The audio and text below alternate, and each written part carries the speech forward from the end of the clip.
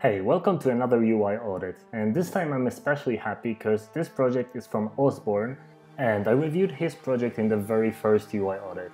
And I can only say that the difference between those projects is just phenomenal, and it only shows that if you're truly dedicated and you want to learn, then you're gonna be awesome.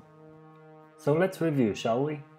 I'm gonna start by decreasing the height of the gradient covering the photo, because of course the gradient makes the text readable, but it doesn't have to be that high. So I'm moving the top handle of the gradient a little bit down and revealing more of the beautiful photo. Quick check with the squares if the text on the button is in the center, but of course it is. The problem with the rounded button, however, is that its position is not really the same distance from each side of the frame. So it looks a little bit weird because the roundness of the button doesn't match the roundness of the actual artboard or the phone display. The idea is for the distance from the left and right and the bottom to be very similar to the distance here diagonally.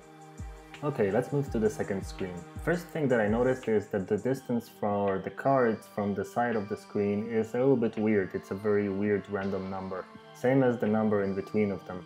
So it's best to actually use either 30 or 24, depending on the type of grid you use. And then between the cards you can use 16 or 10.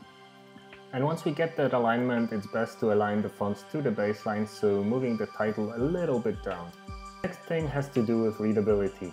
The title on the top card is white on a very light background, so let's make a delicate soft shadow under it so it's a little bit more visible. The carousel indicator dots look a little bit squished, so I'm making them circle again. Now I'm realigning the insides of the cards to the same value, because having the left edge consistent makes it a lot easier to read. Now let's look at the Add to Cart button, and I'm gonna start with the shadows first. So this is purely an aesthetic choice, but I think that a red button should cast a slightly reddish shadow, so I'm modifying the shadows there to look more red basically. I noticed that the plus sign is not really in the center of the button, so I'm adding some squares to see where to move it or how to expand the button so the plus is in the center basically, yeah. The button actually has some decimal point number values in its size and position, so I'm changing those numbers to whole because it's gonna be easier to align it to the grid. If you mostly have rounded corners and rounded shapes in the app and you want to have a sharper corner somewhere like here in this button, still try to make that corner just a little bit rounded, maybe 1 or 2 points. The bottom navigation has a similar problem to the button on the previous screen. It creates a pretty sharp connection between those points, and it should be completely rounded to match the rest. But this can easily be solved by just moving it up. Now the icons themselves could have been more rounded, just a little bit to match the overall style, but I'm not gonna be picky, so let's leave it at that. Let's just align them vertically and it's gonna be fine.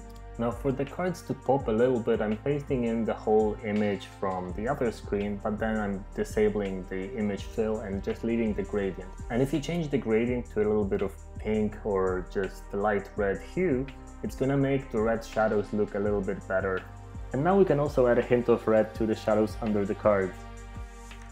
As you can see in the close-up, the left card has that little hint of red in the shadow, while the card on the right doesn't. We can also bump the bottom shadow just a little bit to make it stick a little bit more. But these are all minor issues and they're pretty easy to fix, so I guess that you won't be making those mistakes again. And overall, the progress is just amazing and I'm super happy to see that. It proves that you need that dedication and the passion to get better and improve, and it's really possible to get really good quickly. You just need to work hard and it's gonna pay off. So congrats man, this is an awesome project and it really makes me happy to see that you've grown so much.